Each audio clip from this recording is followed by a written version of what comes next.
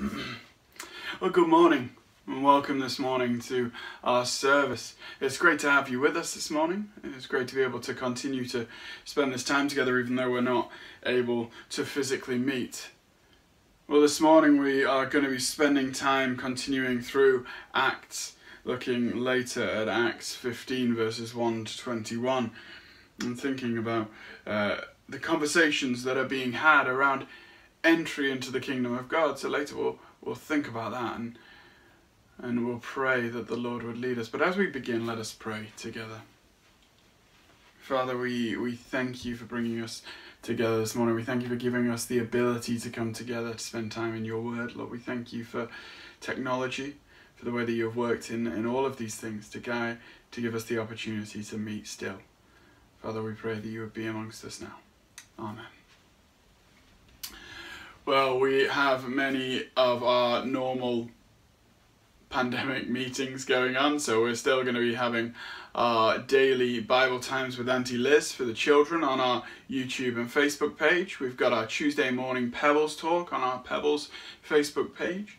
We've got our Wednesday night Bible study as well, and then our Friday time with the youth, which has been going very well recently, with many of them choosing to come and join in with the quiz that we've been putting on, and then the short talk afterwards. So do be praying for all of those outreach events, as they're our way of keeping in touch with people that we are not able to see. And do be praying for those that we haven't been able to keep in touch with due to constraints around what we're allowed to do. Do be praying for all of those who are missing out on their contact from the church. Well, we're going to be spending our service in a normal way this morning, so we'll have a song soon, followed by a kids talk from Andy, a kids song, the prayers and the reading before we come back together to look at those words from Acts 15. So let's sing together now.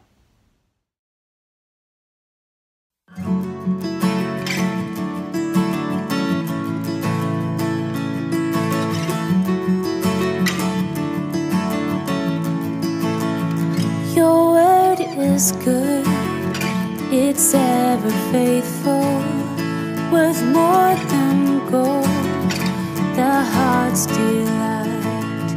Your word gives life to all who hear and obey. Your word endures forever. Your word is true, it never changes. It formed the earth, sustains it still. Your word defends, providing refuge and strength. Your word endures forever. Your word is a lamp unto my feet. Your word is a light unto my path.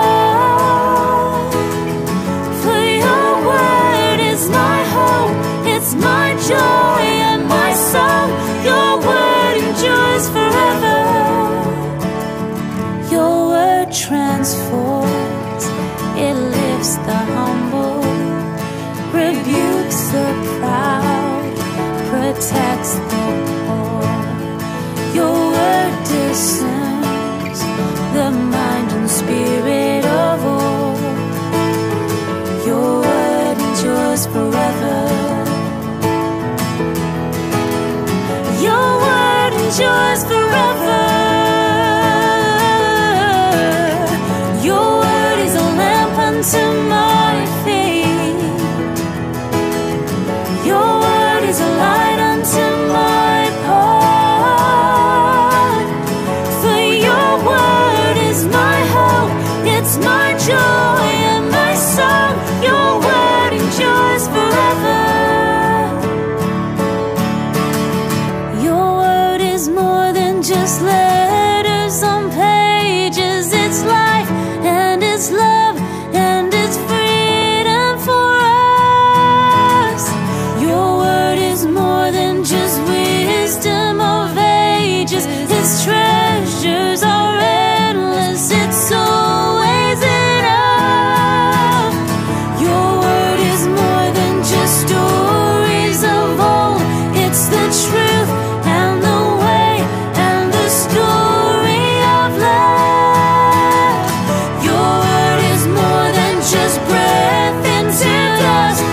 your Son as a man come to dwell here with us. Your word is a lamp unto my feet. Your word is a light unto my path. Your word is a lamp unto my feet. Your word is a light unto my path. For your word is my help, it's my joy and my song. Your word endures forever. Your word endures forever. Your word endures forever.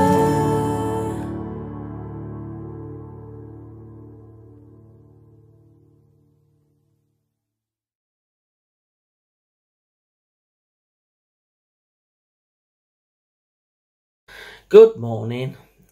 I hope you're all being well and keeping safe. Welcome to Sunday morning's Kids Talk.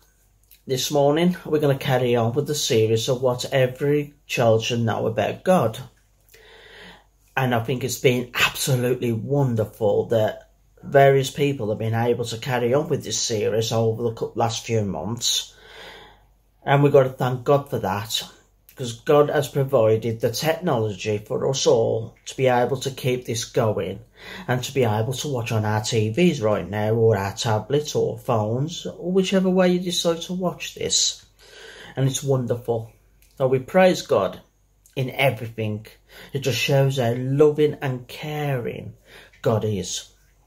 Now, before I start in the actual book, and also I managed to get the page through Pastor Ben, as he sent me the picture of the page, and I was able to print it off so I can show you guys the page, so that way you can still see the page.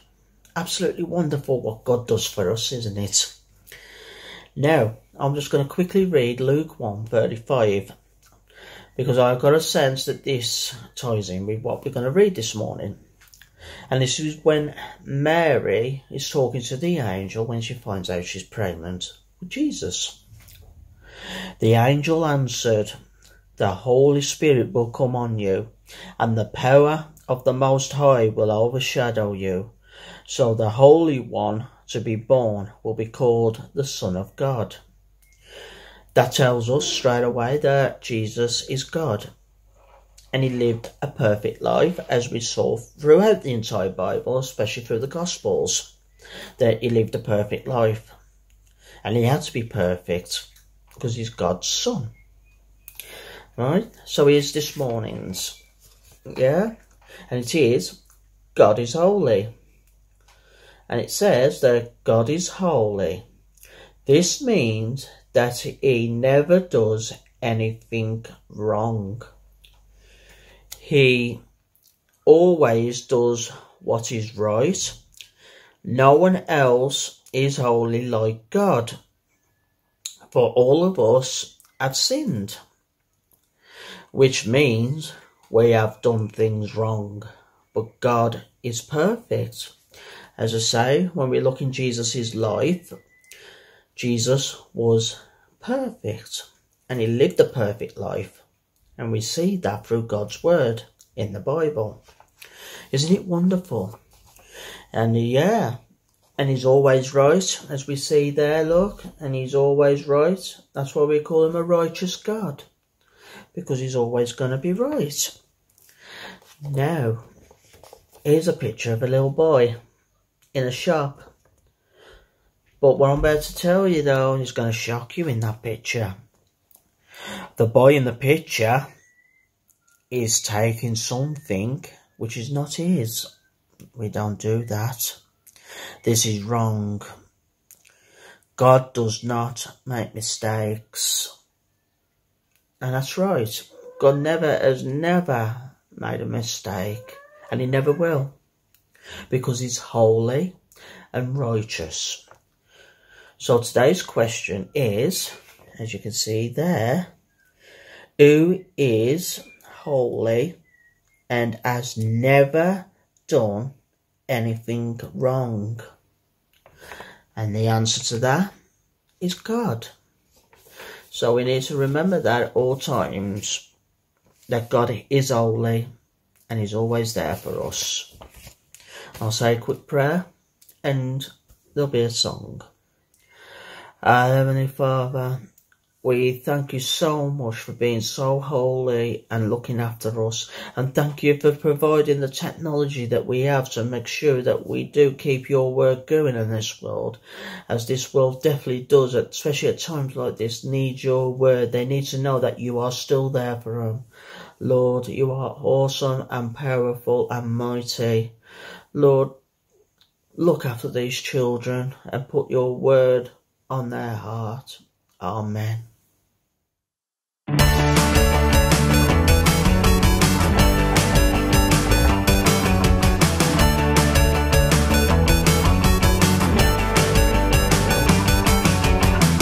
While we were still sinners, God showed us His love by sending us His own Son. Jesus died for us. God showed us His love when Jesus died for us. While we were His enemies, God showed us His love.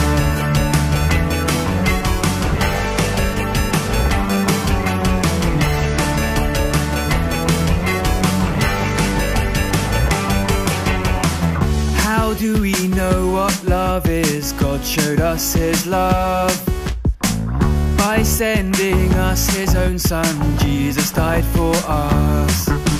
God showed us His love when Jesus died for us. While we were His enemies, God showed us His love.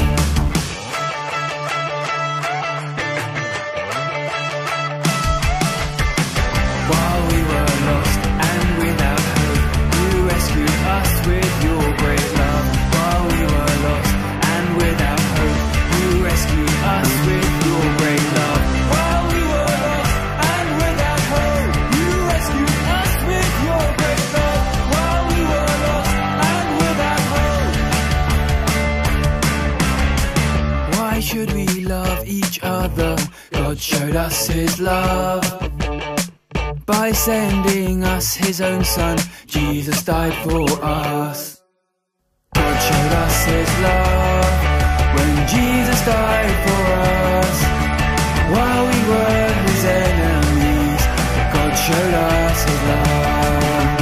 God showed us His love when Jesus died for us. While we were His enemies, God showed us His love. God showed us His love. God showed us His love.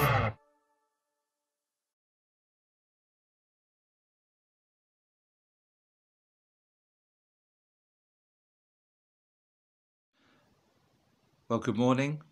We're going to spend some time together now in prayer, so let's all pray. Dear gracious, loving Heavenly Father, we come to You this morning to worship You, to lift up our hearts and our voices in praise and adoration. We thank You that You are a great God, the one who is the true and living God, the one who is worthy of all praise and glory and honour. We pray, Heavenly Father, that You would help us through this morning's service to give to You all the glory that is rightfully Yours. We thank You that we can come to You because we have a Saviour, the Lord Jesus Christ, who gave Himself for us, who died upon the cross that we might be able to approach You and to come to You, though You are holy and high and lifted up. Yet we thank You that through the Lord Jesus Christ we have access into Your presence. We can come to the throne of grace and there worship You and glorify You without fear of condemnation, without fear that we shall be turned away, for in the Lord Jesus Christ we are accepted and we are Your dear children. So we thank You, Heavenly Father, for forgiveness of our sins. We thank You, Father, that we can know the cleansing power of forgiveness, of pardon with You. We thank you, Father, that we can have peace with you and know that we have a righteousness, not of our own, but that which has been given to us through our faith in the Lord Jesus Christ. Heavenly Father, we ask that you will draw near to us day by day. We are in strange times, O Lord, and some of us perhaps are finding it difficult because of the isolation, separation from others. But Lord, we pray that you will draw near to us and help us day by day to draw near to you, for you have promised to draw near to us. We pray, Heavenly Father, that you would be with us then as a church, watch over us and keep us. And we pray, Father, for all the different activities that are taking place this week. We pray that you would bless the Pebbles talk on Tuesday, be with Liz's children's talks as they take place day by day.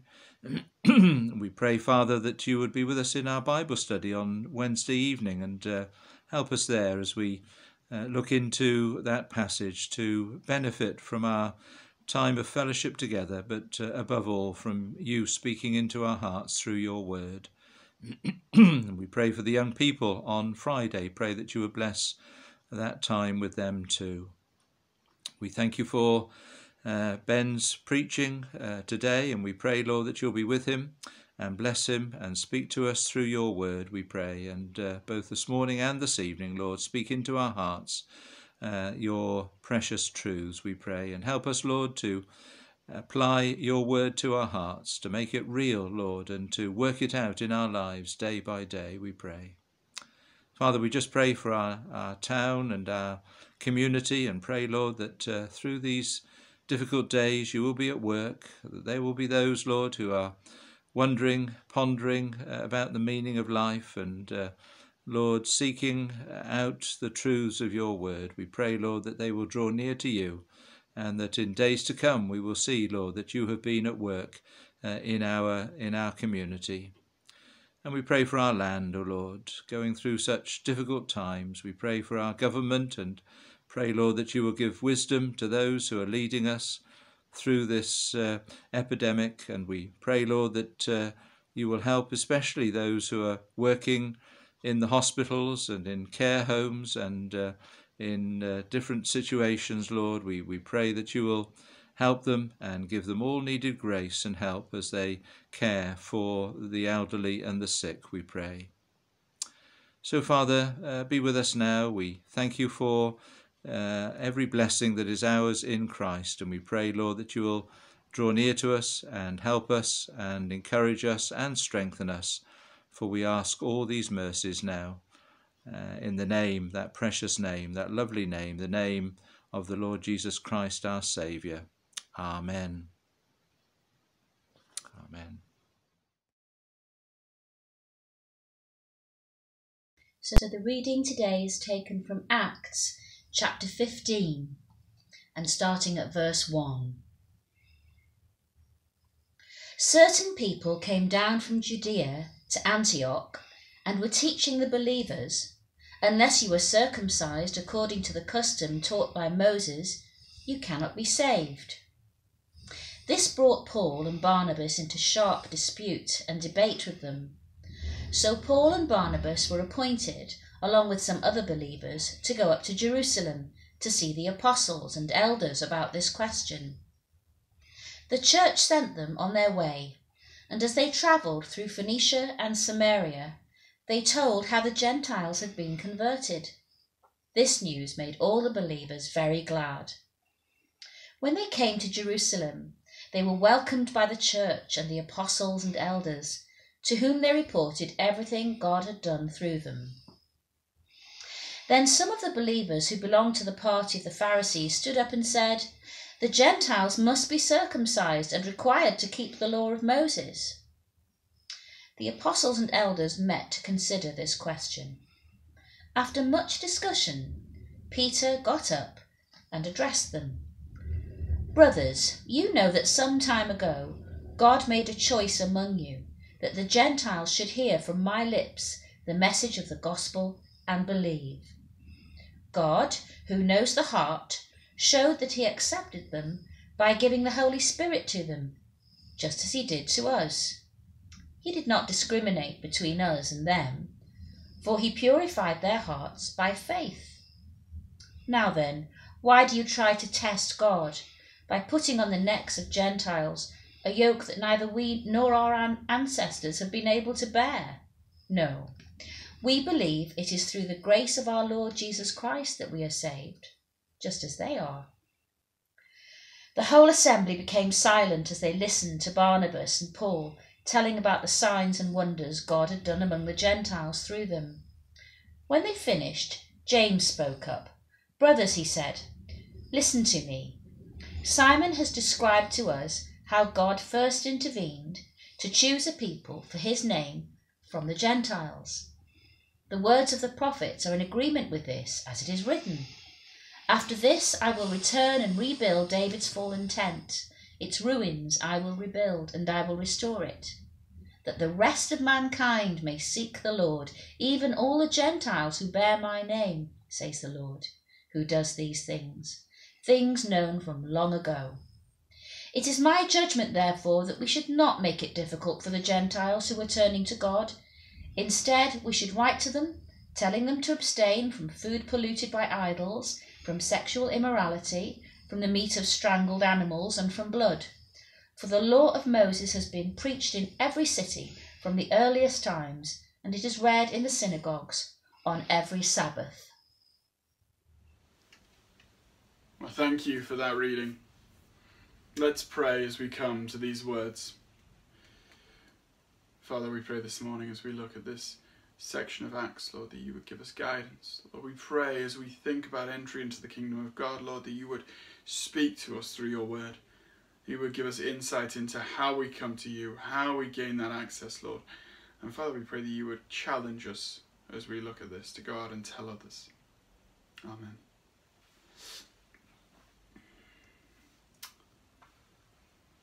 Well, as I've said, we're looking at this question, how do you enter the kingdom of God? And as we go through chapter 15, the first half of it, we're going to be thinking about 3 points. We're going to think about the problem that is being faced by all of those at the council at this point. We're going to think about the pondering as they go away and discuss the big issues before them. And then we're going to think about the promise from the Lord.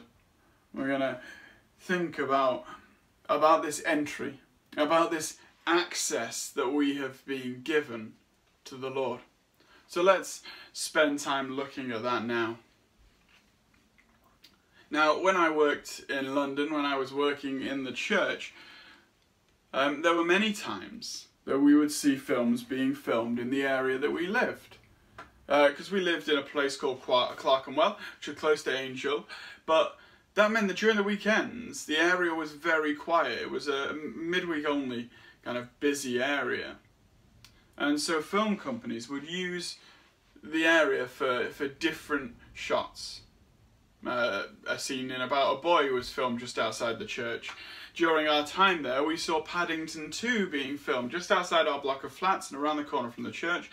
It was very interesting, but also very strange to see. But one of the strangest things that I had happen to me because of a filming schedule was during the filming of a film called Holmes and Watson that came out in 2018. Because this film, it wasn't just filmed in the area that we live. No, it was filmed in the church that I worked for. The filming company had rented out the church building for 2 weeks. They had built an amazing set in the main part of the church. They had changed it from looking like a church to looking like a courtroom. It was an amazing thing to see, and it was a great blessing to the church because the company did a lot of work on the property that needed to be done as part of the payment for the use of the space. But while it was a film set, it continued to be my workplace. All of my things were in the buildings, my books. As I prepared kids' talks or sermons, I needed access to all of my things. Now one day I realised that I had forgotten something important at the church, and so I had to go down, and it was a filming day, which made it very difficult to get in.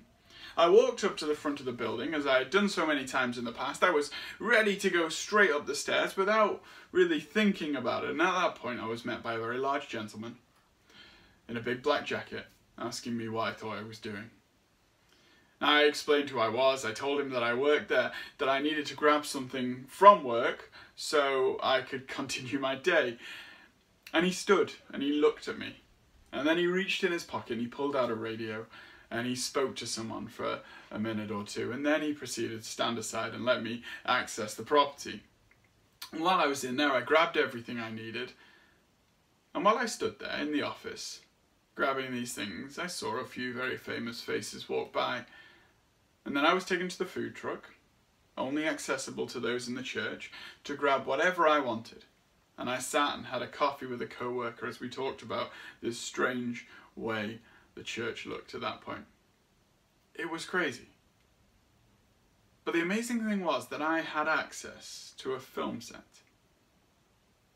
because of who I was. I was allowed to walk into a place that was reserved for film stars and filming crew alone because of who I was. This morning, as we look at this meeting of the believers in Jerusalem, we see a discussion, all based around access. There's an uncertainty around who should have access and how this access should be gained. As we look at this, we will see the only way in which we can gain access to God is by His works. And it will come with some great news for us. But before we see the good news, well, we first have to see the problem in verses 1 through to 5. Now, one of the classic baseball television shots comes from a World Series game in 1975, in which the NBC, the channel, captured a player called Carlton Fisk jumping up and down, waving his arms, trying to coax this ball to stay in shot so that it would go for a home run. And it did. And that close-up would have been missed if the cameraman had followed the ball with his camera as he was meant to do. But the cameraman inside Fenway Park's scoreboard had one eye on a rat that was circling him. So instead of focusing the camera on the ball, well, he left it on Fisk. Sometimes we encounter problems like that rat. We have no idea how they will be resolved, but because of them, we may see God work in a way we never would have thought possible. What we see this morning is a group of people focused on a problem that they shouldn't be focused on. Paul and Barnabas have returned to them with great news about the Gentiles coming to faith, news about God working in amazing ways, and immediately they begin to think about the rules that they have. But God will use this. And because they focused on this one thing, well, we're going to see an amazing work of God unfold that does a great work for us personally right now. We see as we open that there is this problem. After all that had been happening across Galatia, after the way God had been working in the Gentiles, and the trouble that had been out in those regions, well, that trouble follows them. It comes right to the door of the early church. This peaceful coexistence between Jew and Gentile that had been in this church was now disrupted by false teachers, by people coming with false truths about how you are saved. Unless you are circumcised according to the traditions taught by Moses, you cannot be saved. That's what they came and said. These Christians, they were from Judea. They were not content to keep their beliefs to themselves, but they felt compelled to persuade other Christians. They taught the brethren, coming all the way to Antioch to preach this message. William says it was very difficult for some Jewish Christians to accept that Gentiles could be brought into the church as equal members without first coming to the law of Moses. It was one thing to accept the occasional God-fearer into the church, someone already in sympathy with Jewish ways. It was quite another to welcome large numbers of Gentiles who had no regard for the law and no intention of keeping it. These Christians, they were coming and they were making negative judgments on everything that Paul and Barnabas had been doing across Galatia. On their recent missionary trip, they founded churches among the Gentiles without bringing them under the law of Moses. When in the city of Antioch in Pisidian, Paul preached the message, and by him, by Jesus, everyone who believes is justified for all things from which you could not be justified by the law of Moses in Acts 13, verse 39. These certain men, these men from Judea, would have objected, saying, Jesus saves us, but only after we've done all we can to keep the law of Moses. But Paul taught a man could only be right with God on the basis of what Jesus had done. These certain men from Judea said Paul and Barnabas were all wrong in doing this, and sadly, well, that's still the case sometimes in churches teaching today. Sometimes people teach a message of works-based salvation. They teach that we need to do everything we can to follow the laws in a certain way so that Jesus will be able to complete the salvation on top of what we already do. But that is wrong. We do not live in a faith that is Jesus plus everything we do. We live in a faith that is Jesus only. And because of Jesus, we go out and live in the way that he would want us to live. That is how we live. That is the faith that we have. The reason this is such a large problem is that for these teaching this, they are saying that without circumcision, there's no chance of salvation. Guzik said, we can just imagine how Satan wanted to take advantage of this situation. First, he wanted false doctrines of righteousness by works to succeed. But even if it didn't, he wanted a costly, bitter doctrinal war to completely split and sour this church. This may be the greatest threat to the work of the gospel yet seen in the book of Acts. But this brings Paul and Barnabas into this dispute.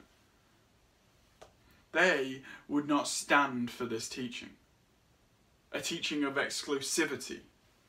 They had seen God work without the Jewish practices, and they would not abandon that work so easily. In this, Paul and Barnabas show the heart of true shepherds, to confront and dispute with those who insist on promoting false doctrines in the church. They care for their flock that they have been given. And so they're appointed with other believers to go to Jerusalem, to see the apostles and elders, to bring these questions to them. And this discussion, it doesn't seem to be accepted. This dispute, it needs higher authority over it, we see. And there are some things that we as a worldwide church can agree to disagree on. There are a few things. Things like how many times to meet on a Sunday. The way in which services should be run, whether you should have songs at the start, songs in the middle. We can agree to disagree on those things, whether communion is with the one cup or the many. But there are some things that we simply cannot agree to disagree on. Things that are the foundation of all that Christianity is, and this is one of those things. Salvation through Christ alone is the bedrock of what the church is. And Paul and Barnabas are not willing to waver on this point. So they look to go to the apostles and the elders to look for their guidance. And we too do this. When we come to situations that may seem divisive, well, we come to Scripture. And we sometimes go to the organisations that are above us. And we look into what God has said about these things. Because His Word is the guide for how we should act, how we should live as a church. And it is important that we go there for our guidance, and not out there. And that isn't always easy, but it's what we're called to do. And the church backed them in this. Even though they're faced with this problem, they won't allow it to stop the spread of the gospel. The church backed them. The church sent them on their way, and Paul and Barnabas continue preaching as they go. As they travel through Phoenicia and Samaria, they tell the Gentiles. They tell of the Gentiles that have been converted, and it makes everybody glad. As Paul and Barnabas go to Jerusalem, they find plenty of other Christians who rejoice at what God did among the Gentiles. And that is in contrast to these men from Judea, these men who claim that Jewish law alone is the only way to God. When they come to Jerusalem, they're welcomed in by the apostles, by the elders, and they report everything that is going on. Even as they enter Jerusalem, as they come before the council, they're met with this joy of the spread of the gospel to the Gentiles. The council are eager to hear what God has been doing out in Galatia. But sadly, that didn't mean that all who heard these things were happy about the way in which they had been done. And we see that as the problem arises again in verse 5, doesn't it? For one of the believers who belonged to the party of the Pharisees stood up and said, the Gentiles need to be circumcised and required to keep the law of Moses. Many of those who opposed Paul and Barnabas were those who had been Pharisees. Their desire was to follow the law in all of its smallest details. If the Pharisees believed anything, they believed one could be justified before God by keeping the law. For a Pharisee to really be a Christian, it would take more than an acknowledgement that Jesus was the Messiah. He would have to forsake his attempt to justify himself by the keeping of the law. He would have to accept that the work of Jesus was the basis of his justification.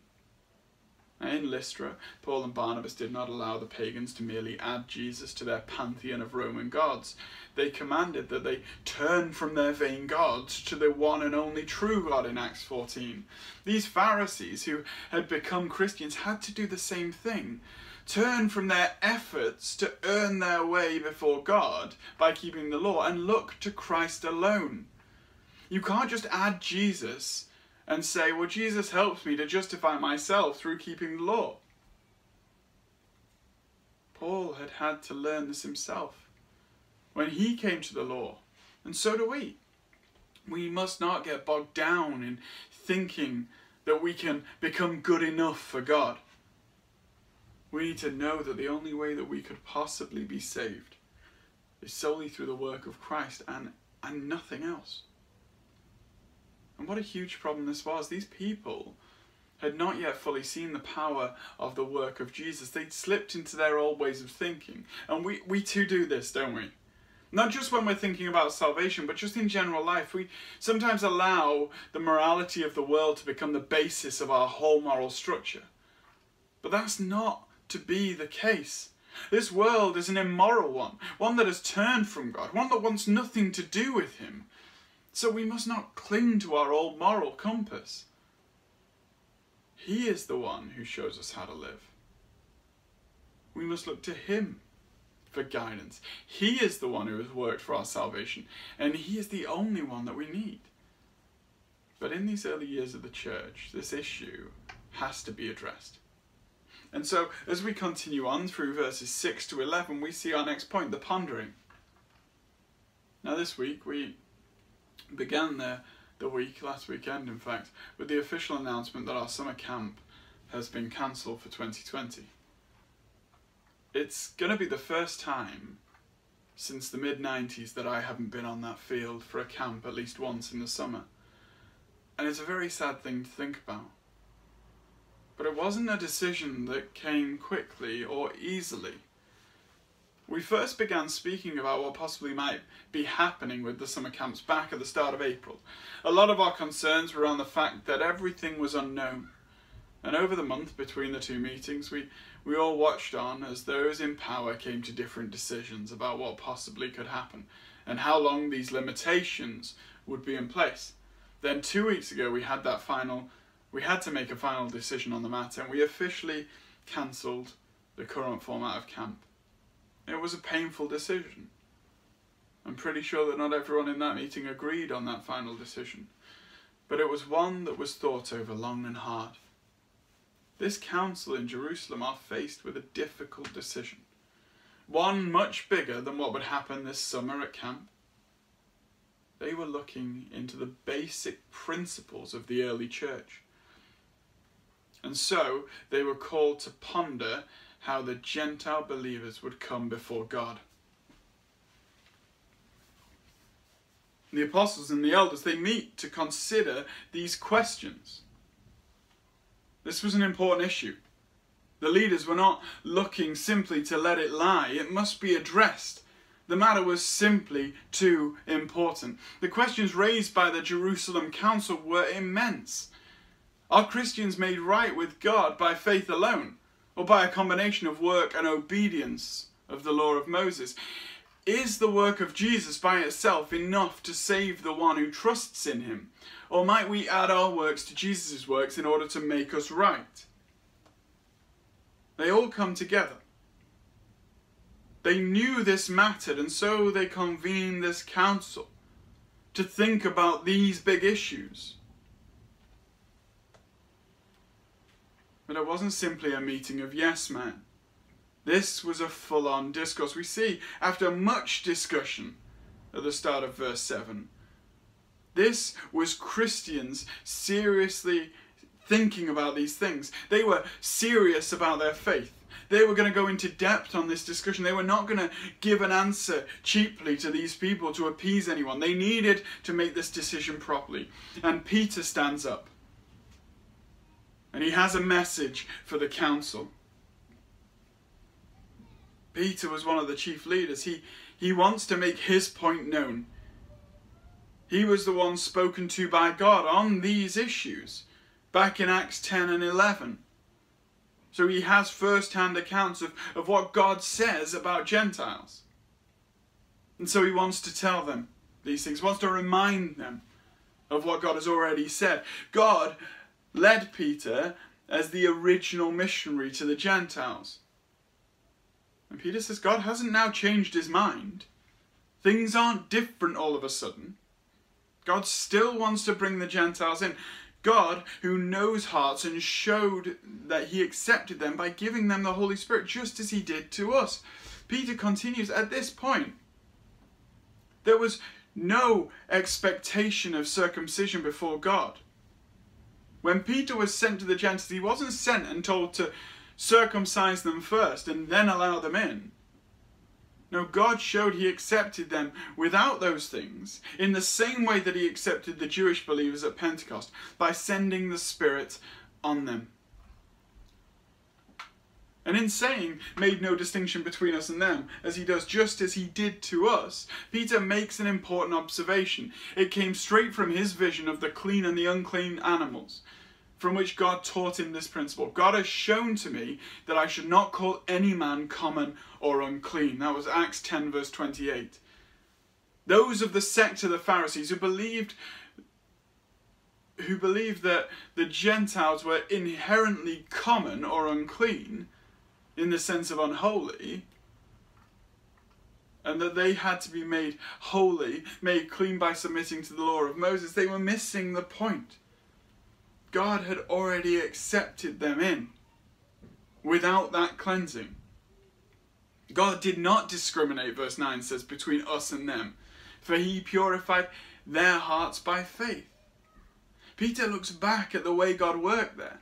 He knows the purification was done by faith rather than by following the law. Not only are Christians saved by faith, but they are purified by faith. Not by works, not by actions, not by outward appearance.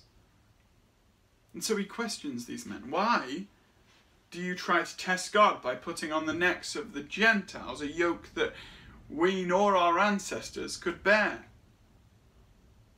Peter doesn't just stop by saying, God told me that they were clean, that they were ready, that they were accepted through the sending of the Spirit. No, he also looks to answer another possible objection that could come up.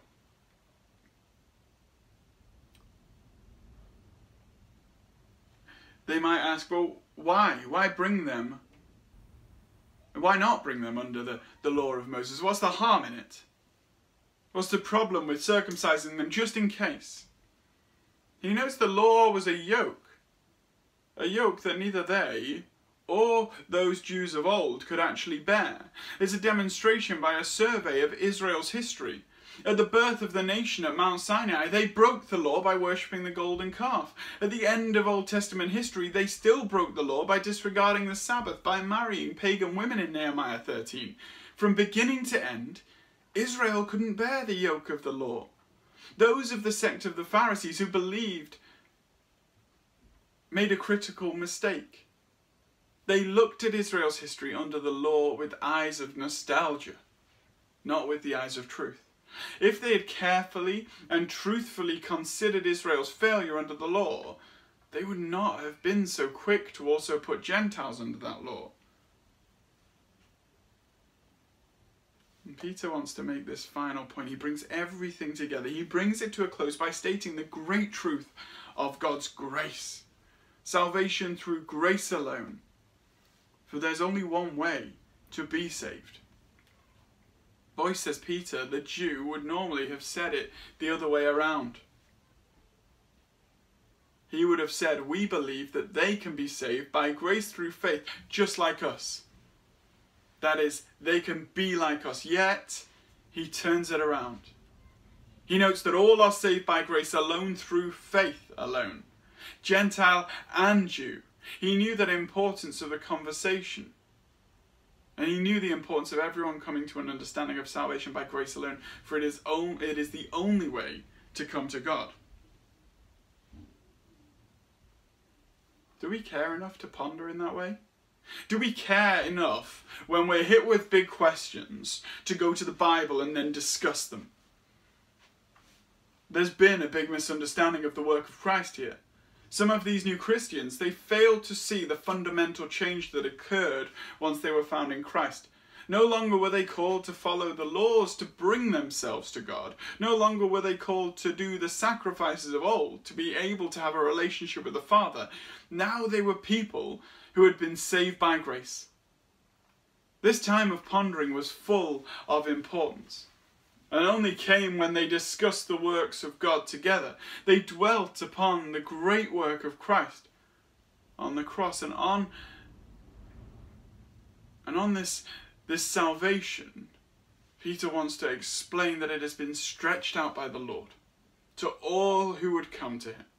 And in this time of pondering, they look to enlighten one another in this new way of thinking. And in light of this pondering, they're finally able to look at our final point now, verses 12 through to the end, 21, where we see the promise.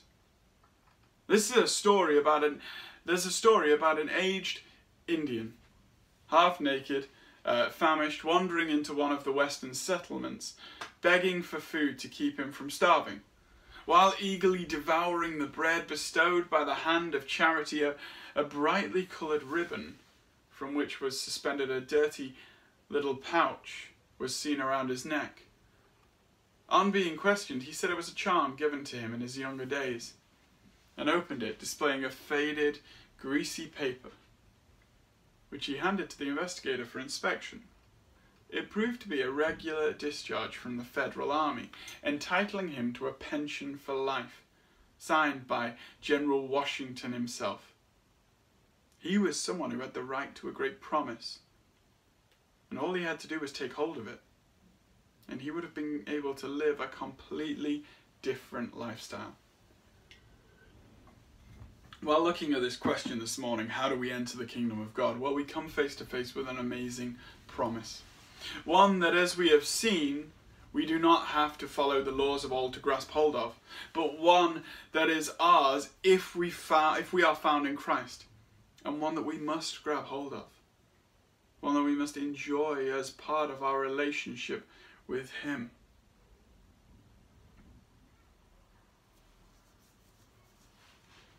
The whole assembly become quiet. They're amazed by what is being said as they listen to Barnabas and Paul telling about the signs and wonders that God has done among the Gentiles through them. Regardless of the problems that were faced, they were honourable men. We see that they listen because God is being spoken about. And Barnabas and Paul, they confirm Peter's previous point. Essentially, they're saying, God accepted them, so shouldn't we? And when they finish, well, James speaks up. James has a word. There was no argument to follow these words. Peter's words, followed by Paul and Barnabas' explanation, had opened hearts to see God's promise. And at this point, James, the half-brother of Jesus, speaking was key. For Boyce tells us he was the leading member of the council at this time. So he stands and he speaks to them all. He says, listen to me. Simon has described to us how God first intervened to choose a people for his name from the Gentiles. The words of the prophet are in agreement with this.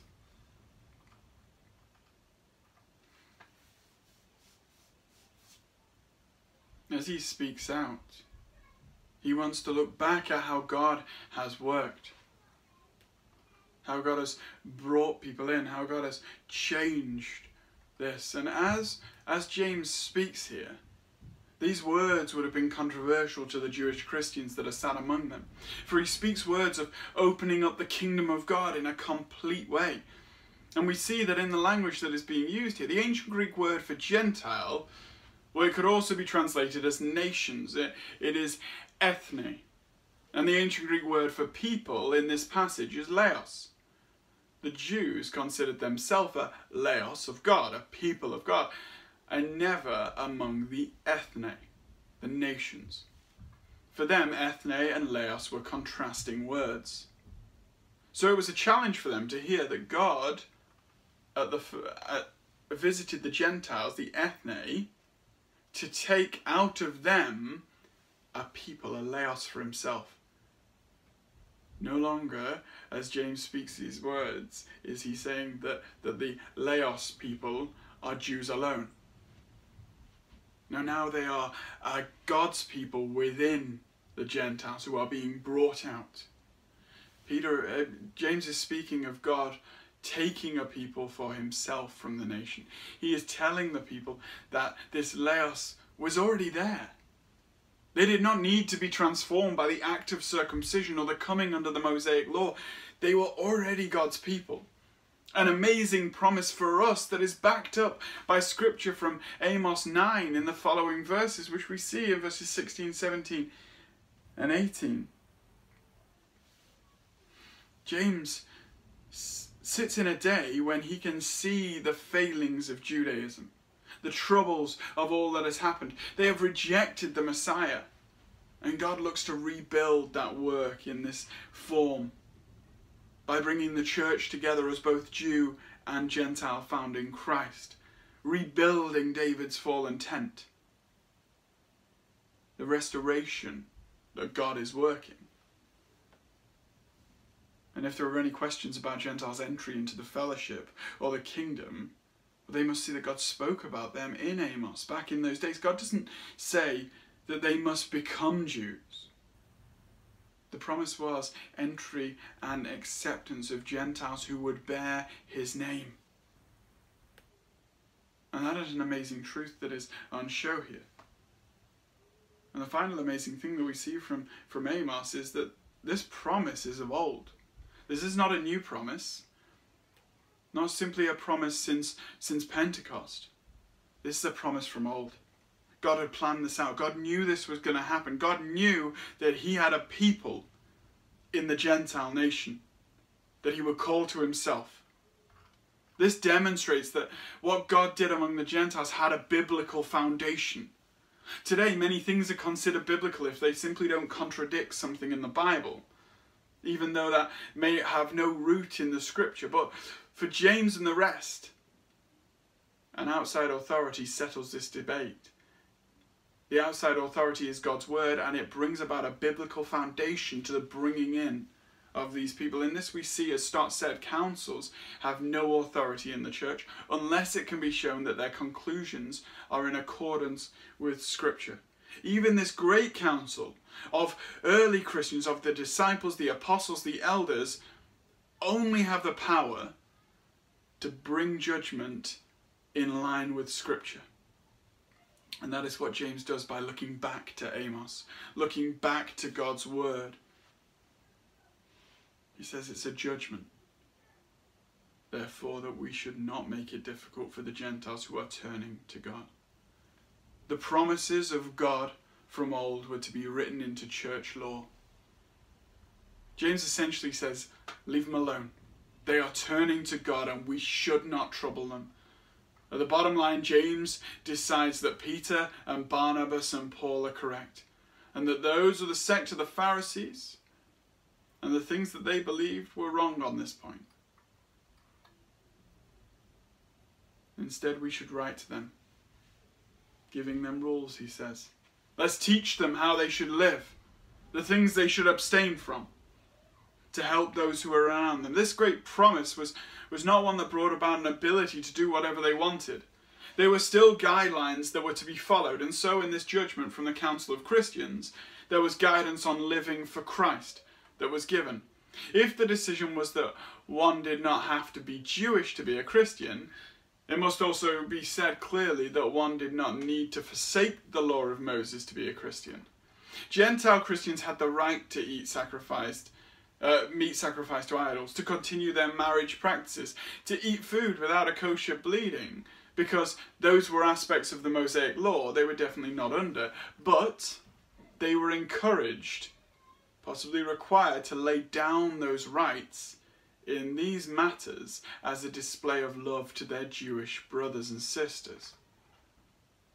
It's not the only place that we see this kind of teaching. In Romans 14, we heard teaching that while food is not what causes someone to become unclean, they should be careful about their practices if it will cause someone else to stumble. And so with the promise of our salvation through grace alone, we too are warned about the way that we act. We must remember to act in ways that would not bring people to a wrong view of Christ.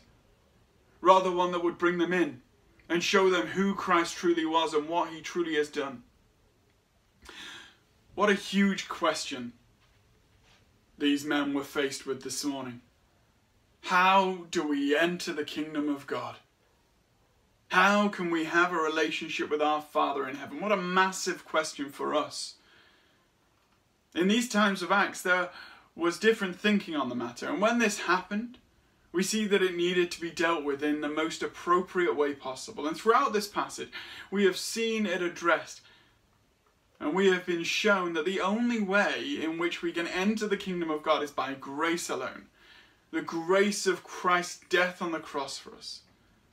And for some, that will be amazing news. Some of us will see the depth of our sin, and we will know that we couldn't possibly fix our problems on our own. And so we will lean on the Lord for all that we need. Others may find this teaching difficult. Some may think that they don't need someone else's help for their salvation. They may feel as though they're good enough. But what we know from the Bible is that all sin and fall short of the glory of God. The only way in which we have a chance to stand before a perfect King is to be found in Christ. But that's not all that is addressed in this passage. Along with the knowledge of being saved by grace, we must also see that whenever we come up against problems with regards to the faith, whenever we struggle with things that we think, we must always come to God. We must come to the Bible. We must trust in it. Trust in the Lord, for he is all-knowing, he is all-powerful, and he works for the good of his people. Let's pray together. Father, we thank you for that grace, Lord. We thank you as we explored this question now. This question of how we come into your presence, Lord. We thank you that we can see that it is only possible through Christ and not by works, Lord. But we pray that you would push us on to live life for you. Confident of our salvation, but eager to show people who you are, Lord. We pray that in your name. Amen. Well, let us sing together.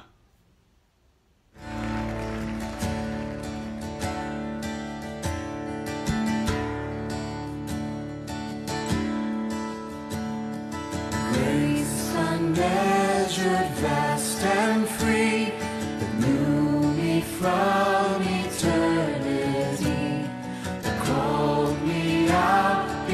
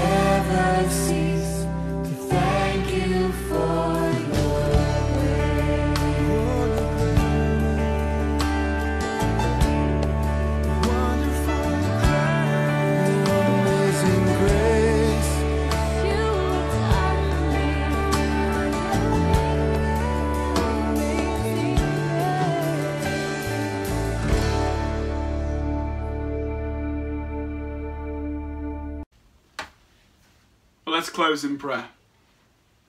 Father, we thank you for this great truth that we've thought of this morning, Lord.